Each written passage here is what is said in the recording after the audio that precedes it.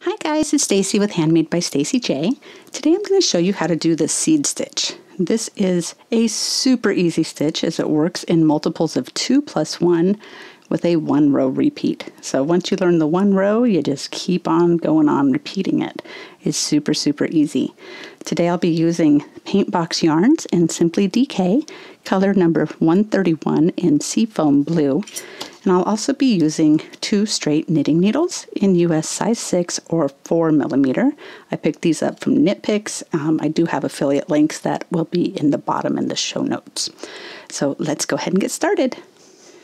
So I have done already 20 repeats of the pattern stitch. You'll be amazed at the seed stitch because it really is just 1 row repeat that you just do over and over, but it gives you this great texture.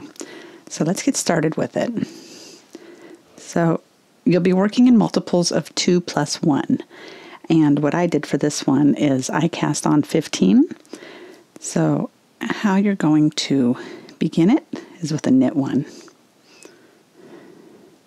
And then the repeat is just purl 1, knit 1, purl 1, knit 1, purl 1, knit 1.